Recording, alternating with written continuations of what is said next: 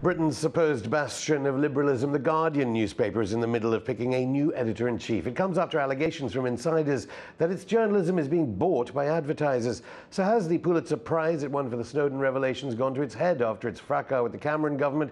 Does it now look to Washington for its spin on world events? Former Guardian contributor Nafeez Ahmed had his contract terminated after his perspectives clashed with the paper's editorial perspectives. He is currently crowdfunding via patreon.com for a new media platform in surge, and he joins me now. Welcome, Nafeez. The hunt is on for the new editor-in-chief of The Guardian. It's owned by the Scott Trust.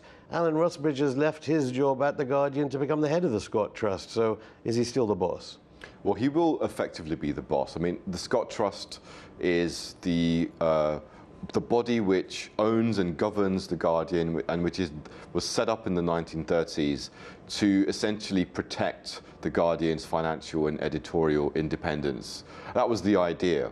So Alan Rusbridge's job as part of the Scott Trust won't be to be involved in the day-to-day editorial decisions, but clearly the overall direction of The Guardian is going to be decided by the people who run the trust. So that will include Rusbridge, and it will also include many powerful people who are very plugged into the international finance community. Finance community? Yes. Surely the muckraking journalist community that began The Guardian, people like C.P. Scott or whatever. Well, unfortunately, in 2008, the Scott Trust, the structure of the Scott Trust was changed, and even though it was set up as a non-charitable trust before, in 2008 they changed it into a limited company. So even though it's called the Scott Trust, it's actually the Scott Trust Limited. So it runs pretty much like any other limited company. It has to be a profit-making company. The only difference really is the profits don't go to shareholders who are there trying to make money for themselves. The profits will go back into the people who are executives of the Scott Trust are the shareholders.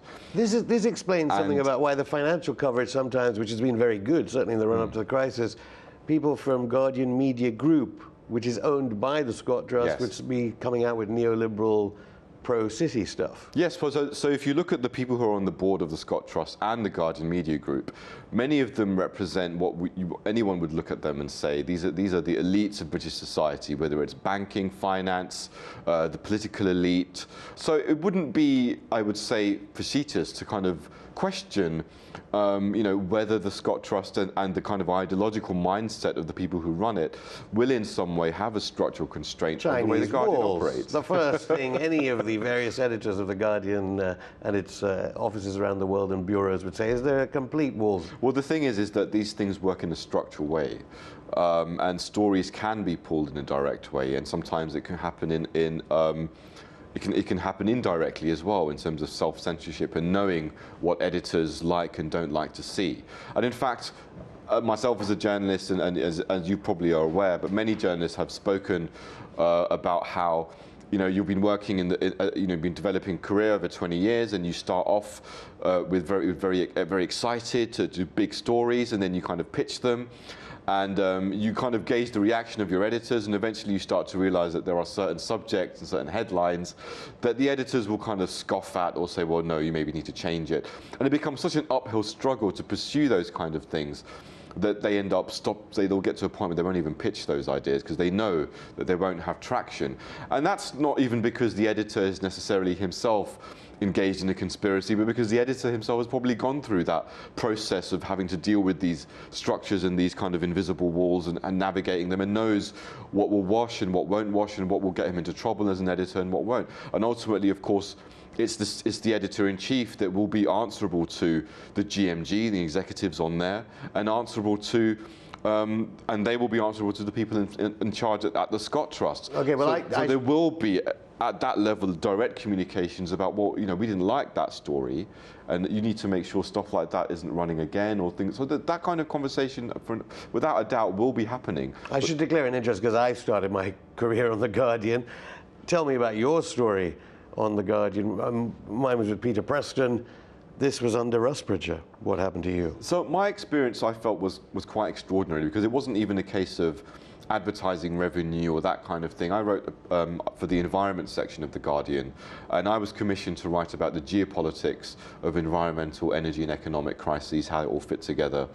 So, I was there for about just over a year, and I was writing about stuff going on in Syria, Iraq, various other geopolitical situations, even Ukraine, looking at the role of energy and economics.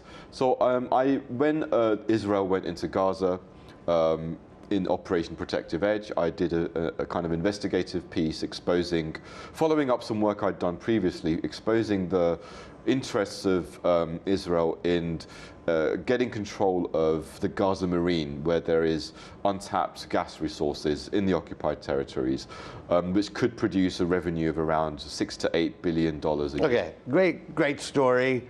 Nothing controversial as terms of the Guardian editorial line, maybe compared to recent editorial lines.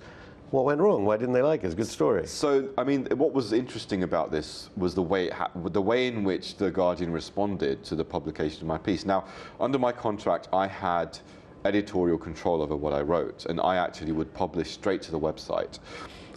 So, after posting this article, I was told I literally got a call the following day from one of the senior editors on the environment site, and they said to me that this is not a proper environment story.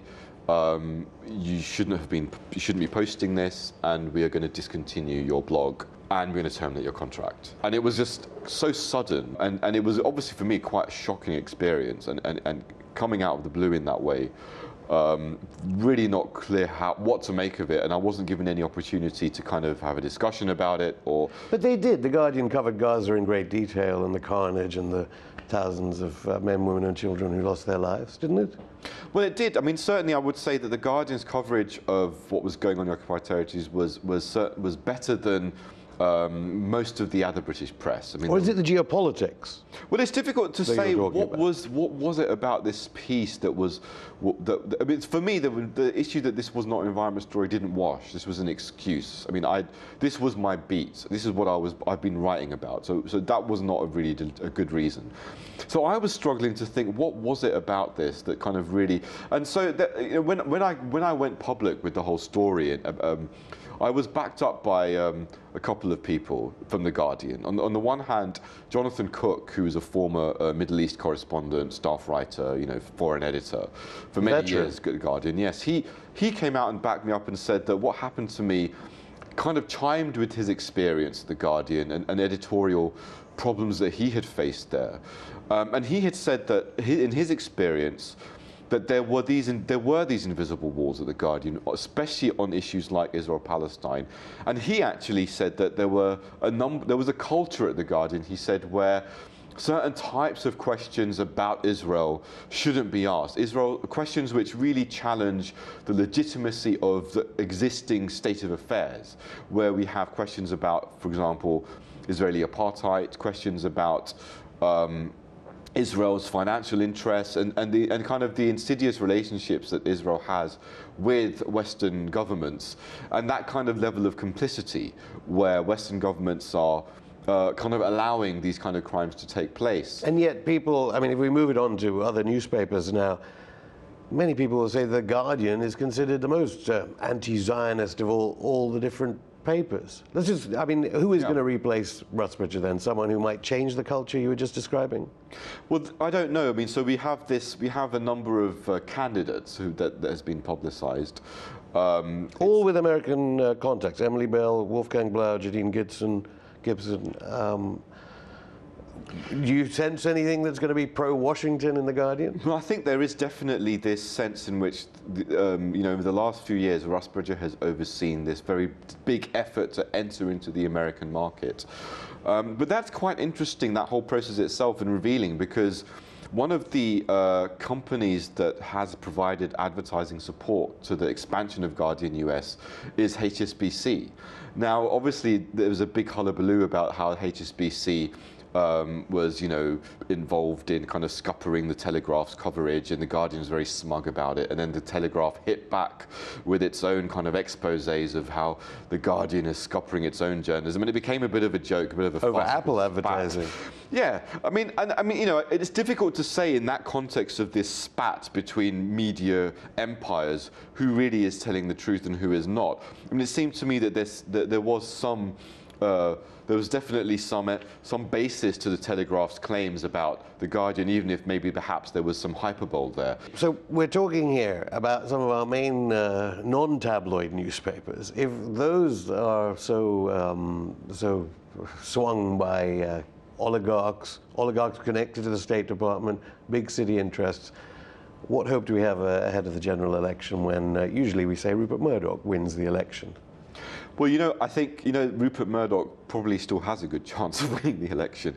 But I think now what we're seeing is that this is effectively the battle of the oligarchs, where we've got various different media interests, some better than others. And there's no doubt, despite my bad experience with The Guardian, I still do think that The Guardian coverage of many issues is slightly better than elsewhere. However, to kind of ignore the fact that The Guardian still isn't deeply involved in very much of the same types of problems, advertising issues, financial pressures, these structural and ideological issues, really kind of makes you ask questions as to whether it's very different, or is it really kind of very much involved in the same kinds of problems that much of the press. And so I do think coming up to the general elections, there is this problem where most of our media, in fact, I would say all of our mainstream media, is tied into these interests. Nafeez Ahmed, thank you. Thank you.